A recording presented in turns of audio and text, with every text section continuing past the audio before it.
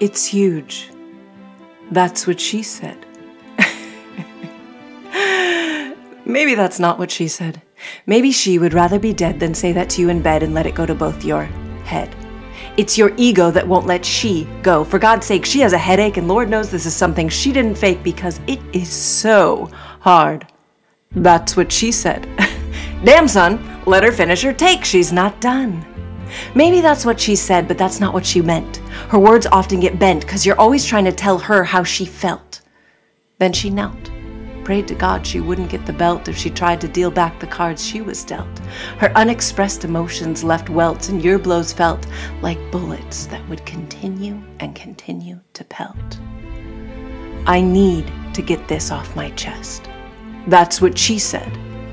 When she went to Hollywood, the land of dodging wood, and people trying to get away with what they could and doing everything that they should not do. Ever. Producers trying to hump my leg while I'm acting in a movie. Meanwhile, getting more respect from kids I'm mentoring in juvie. So much tension in my jaw, couldn't release my voice, didn't know I had a choice. Can't you hear my heart? Listening is a lost art.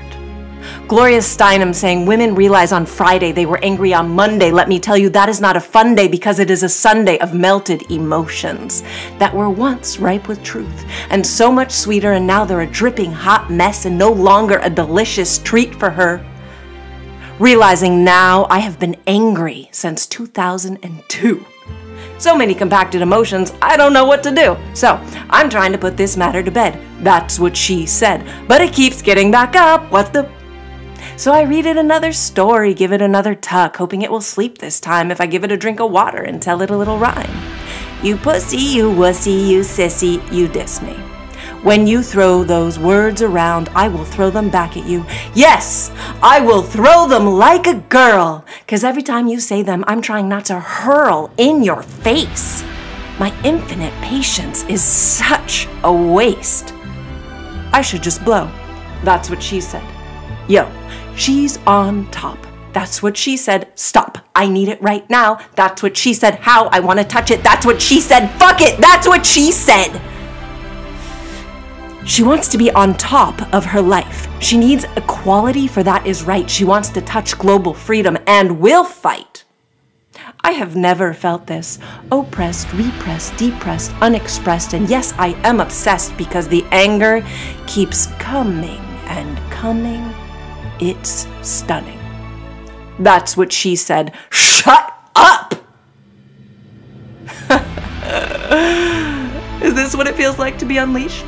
No longer sweeter than a Georgia peach, impeaching my fear with each and every tear. I'm about to woman-splain the hell out of something, dear. It was Martin Luther King that said that power without love was reckless and abusive, but that love without power was sentimental and useless.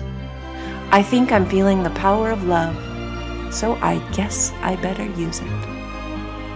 I'm trying to fit it all in. That's what she said. No. No. That is enough of your stuff. She's angry. She's crying. She is bleeding. Her soul is dying. When do we do something? Now.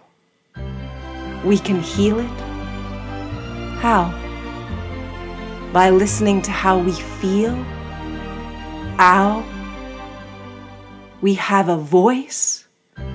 Bow. We have a choice. Wow.